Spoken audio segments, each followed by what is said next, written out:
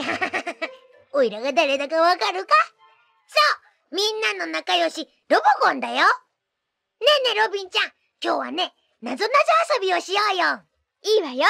お日様の皆さんも一緒にね。それでは、最初はおいらが問題を出すよ。いいかい？みんなを止まらせたり、歩かせたりする三つ目の一本足はなんだ？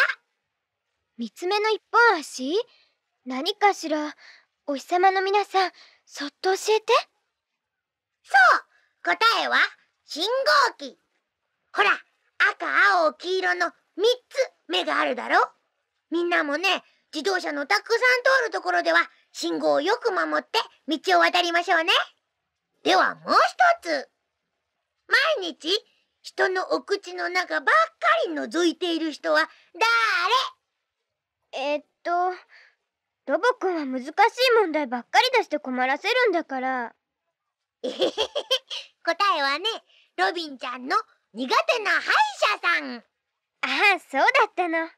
みんなも虫歯にならないように毎日ちゃんと歯を磨いてね。それじゃあ今度は私の番よ。頭をこすられるとぼーっと火の出るものなーに？そんなの簡単簡単。マッチ。そう、ご名答。でも皆さんはマッチで遊んだりしてはいけませんよ。そうだよ、危ないんだから火事になったりしたら大変だからね。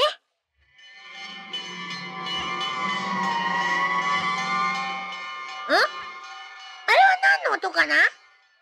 皆さんはわかるわね。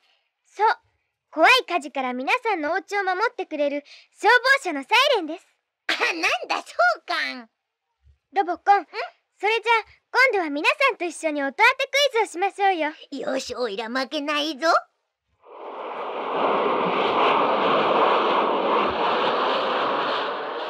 たくさんの人を乗せて大空を飛ぶものよ。簡単簡単。ジェット機の音。あ、ねえねえ、それじゃこれは何の鳴き声だ？ほら、お日様にも毎月載ってる楽しいお話に出てくるよ。わかったわ。フランダースの犬のパトラッシュね。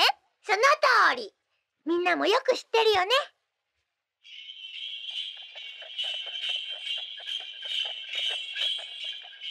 あれ、ロビンちゃん、あれは何の音だ？サンタのおじさんを乗せたトナカイの鈴の音よ。ほんとだ。もうすぐクリスマスだね。サンタのおじさん、ロボコンにもたくさんハートマークをくれるといいわね。皆さん、いつもお日様のように明るく元気でいてくださいね。それじゃあまたお日様で会いましょう。さよう。